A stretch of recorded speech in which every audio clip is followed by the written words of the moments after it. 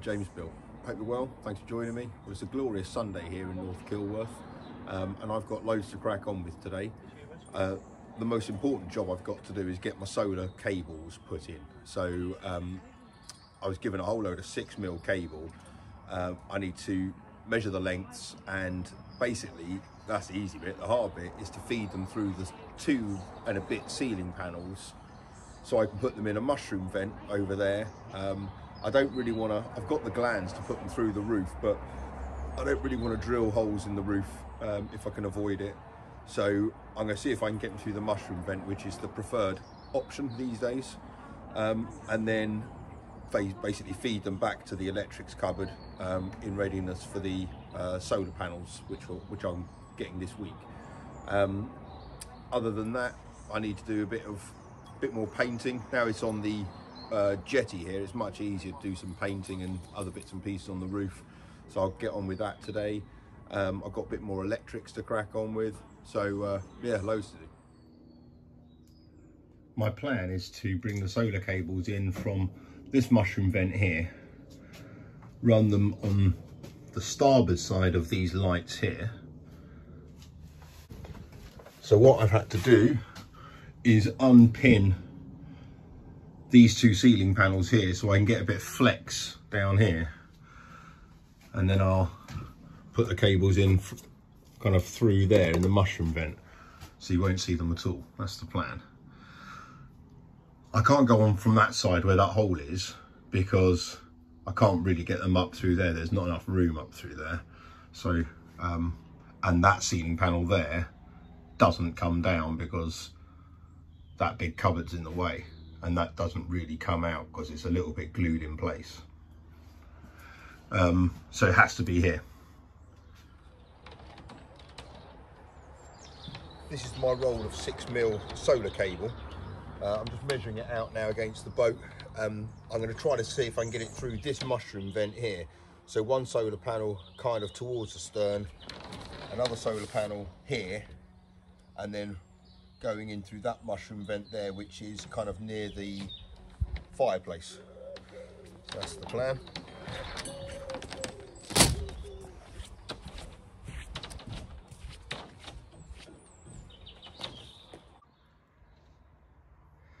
Here are my 2 ends of the solar cables. So I think I've just got enough length.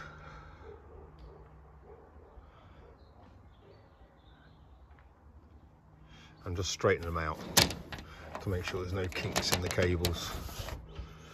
And now I'm gonna go about seeing if I can get them into the boat somehow.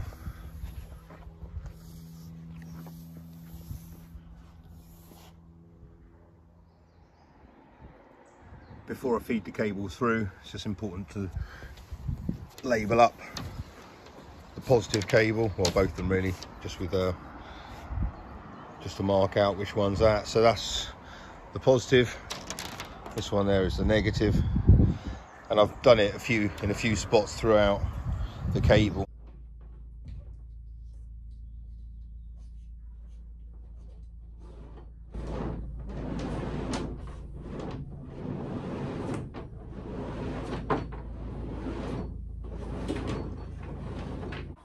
But there's a gap through there, so if I do it that way,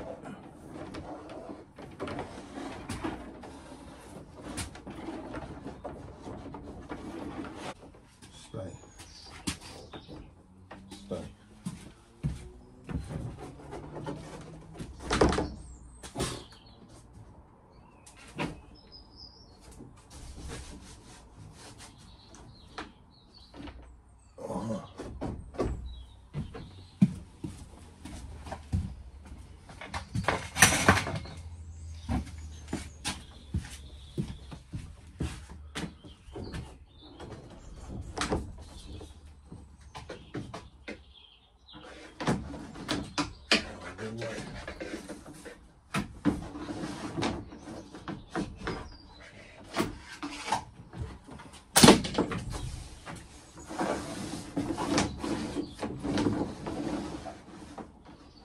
Yes. Right, that's one bit.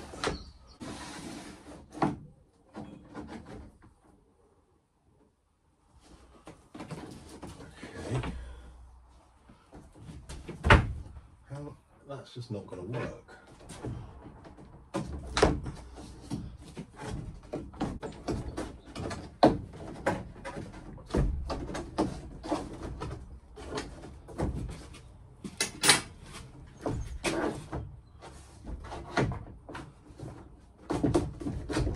Another coffee lid to the rescue.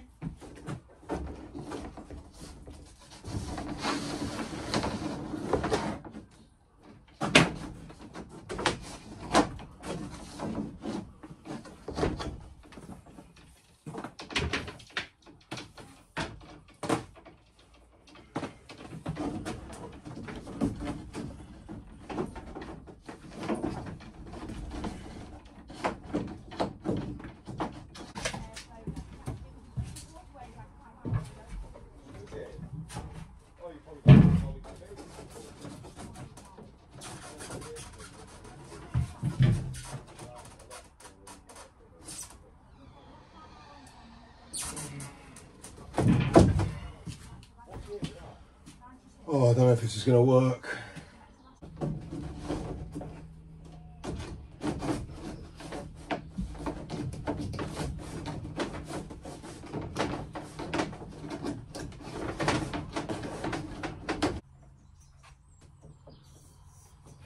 Well, I'm now looping it through a meter rule and seeing if I can just poke it all the way through.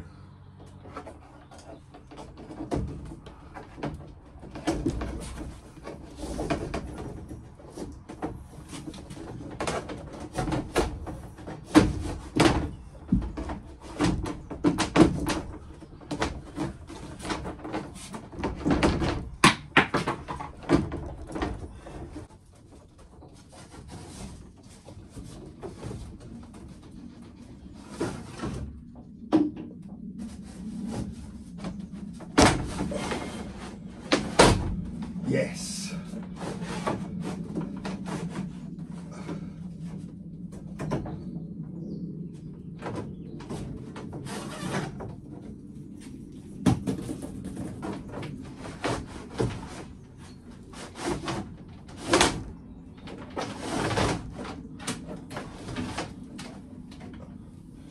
Oh, that is brilliant news. Coffee lid. Now, I want to see what I've got to do is get it on the other side of that thing there, so I'll do it from the outside.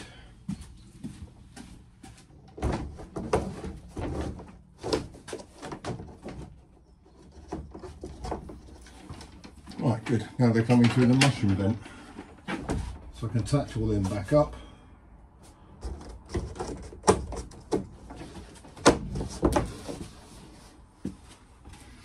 Good.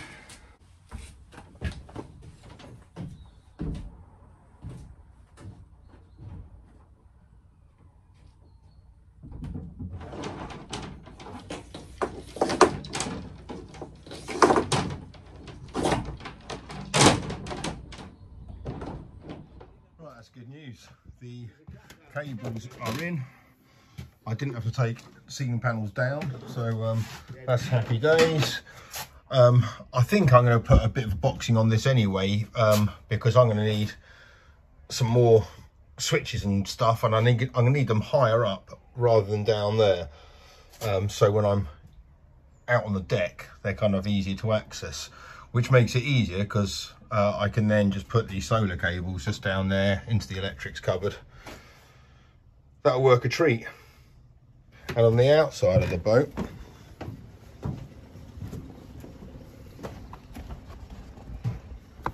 they come out the mushroom vent just like that. Obviously I'll put some proper tacks on them to keep them in place. And one cable, one solar panel is going to be here, this side of the chimney, and the other one's going to be that side of the chimney. So that'll be panel 1 feeding into panel 2, which will go straight into there and into the charger controller. So the advantage of this is that means you don't have to drill holes in the roof, because they eventually kind of give a little bit and you end up getting a few drips and leaks. This way you won't.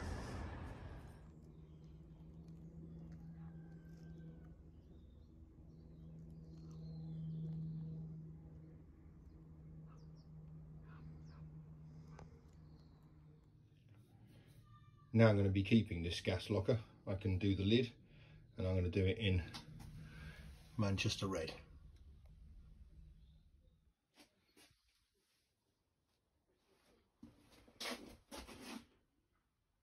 Okay, that's done. And whilst I had the paint out, I gave the railings another going over, and the two rails going down the roof of the boat. Before I talk you through the next job I've got to do, this has arrived.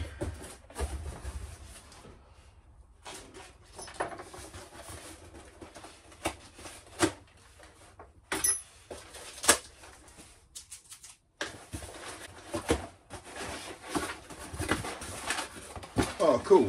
Draft excluders. Oh, sweet. They're perfect. Oh, there's a note here from Jason. Hope these are some use on your project. Thanks for entertaining us. Loved all of your videos. Take care of yourself, from Jay's channel, from Jay Brodgen. Thank you very much, Jay. Cheers, pal. Yeah, they're perfect for the slit in the gear, for the gear lever in the deck, and they're made of aluminium, so I've got to cut that down to size. Fantastic. Cheers, pal. Right, the next job is 2 more bits of perspex, clear perspex, to make 2 more wine cellars, well, beer and wine cellars. So 1 here and 1 down there. And in preparation for it, I've already managed to feed the cable through. So obviously they have to be illuminated, and I'm going to paint the inside of these in like a silver or grey or something like that, just to make them shine a bit more. So I need to cut these holes a bit bigger to fit the perspex, and then I need to somehow get a cable from underneath here to come up through into the dinette, and this will be wired in through the dinette. There'll be a switch on there as well. So there'll be 2 lights, 1 in there and 1 in there, because they're different bays. Right, jigsaw.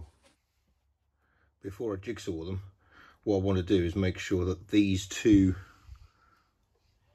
wine hatches line up. Here is a steel girder running that way, so the only play I've got is this side here, so I just want to make sure that this edge and that new edge there do line up. And I'm putting more of it this way because there's less chance of stepping on it this way. I mean, it's fine to stand on it, but I'd rather the kids didn't. So yeah, tuck a bit more of it in here, less likely to stand there. And also I position this in the centre of the fireplace there.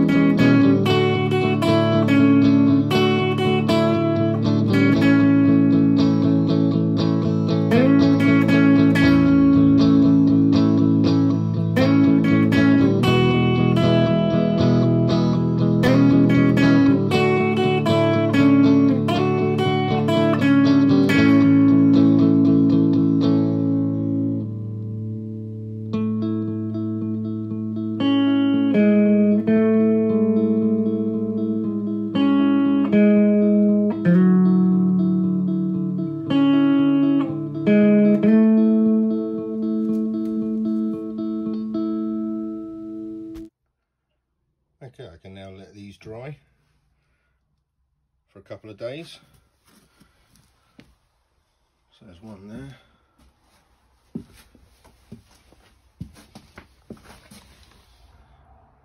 And that one there. I've kind of painted as much round as I can, so if anyone was to kind of peer in, it all looks pretty red. And I might do some kind of other patterns on it or whatever. Now I've brought it to life with a bit of colour, but when I put the light in there, I'm kind of hoping that it really kind of makes it shine. Because as good as this one is, okay, it's a bit dirty at the moment, but with the black behind it, it doesn't really shine that much. So we'll see what this looks like. What I'm going to leave here now is just stuff everywhere because of wet paint everywhere. So I'm going to take my whiteboard and head back to London. So this is how it works out. For me to be in Berkhamsted by the kind of sometime during that week there, 11th to 17th of October, this is what has to happen. Obviously the boat's not going to be fully finished by then, but these bits certainly need to be done.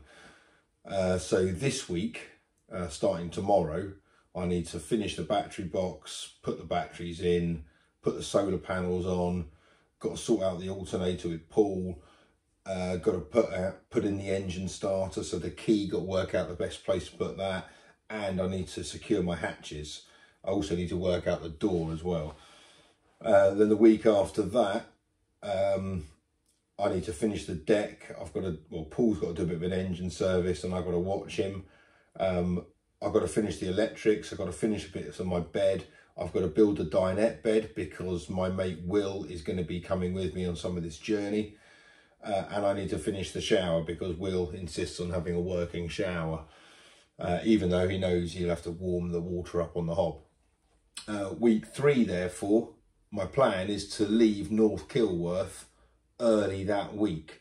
So before I leave, I've got to tidy up and everything. Obviously I've got a leaving do, and then I've got to leave. And ideally, kind of want to get to Watford Locks. The first bit of my journey is going to be, on one hand, fairly slow because I'm learning everything. On the other hand, I've got about 10 miles or something before I hit a lock. So I'm going to get a bit of mileage done. And then, yeah, kind of, well, basically it gives me two and a bit weeks to get to Berkhamsted. And these bits are stuff that I need to buy still before I could even think about leaving. So that's on my list. No doubt there's other bits and pieces, but really those are essential navigation bits and pieces. So there we go. That's what the schedule looks like for the time being. It's important to get to Berkhamsted kind of middle to end of October before the closures start to happen on the canals. I've checked with the CRT website. There's no closures on my route planned, which is good. And in terms of timings, I am kind of up against it in terms of getting things done before I depart. Once I've departed, the journey's about 42-ish hours. So it's, but because obviously now the evenings are getting, well, it's getting darker earlier, kind of, it's not really feasible to do a couple hours navigation after work anymore. So for me to stand a chance of getting down to Berkhamsted on time, I really need to take some time off work, which I do have annual leave, so that's fine. And my friend Will is joining me for some of the journey, hopefully for the first part of it. Will's the guy that I viewed the boat with originally nearly a year ago, and it'd just be, well, it'd be lovely to have the company on board, and he knows about as much about narrowboat navigation as I do, but it'd be good to have the company on board, but also just significant, really, the fact it's him coming down on that journey would be lovely. But I think, yeah, some time off work would be nice, because then we can enjoy the passage and the voyage, as opposed to kind of just trying to cane it and get the hours done. And running back and getting the car and that whole rigmarole. It is going to be a bit of a rigmarole anyway, but I'd like to at least kind of moderately enjoy it. And also we don't know what kind of weather we're going to be getting, so that'll be the plan, kind of take a few days annual leave kind of end of September, so when we start the journey I can kind of do a few days and then maybe a weekend, and after 5 days get down to kind of Stoke Bruin type of area, and then I'm fairly kind of close to just go through Milton Keynes and then through kind of Leighton Buzzard, and I'm into Berkhamsted. So that's the plan. So really for this schedule to be kept alive, I need to be getting up to the boat as frequently as I can after work every day, and doing bits and pieces and ticking them off that list really. So I'll see you next time. Take care. Bye bye.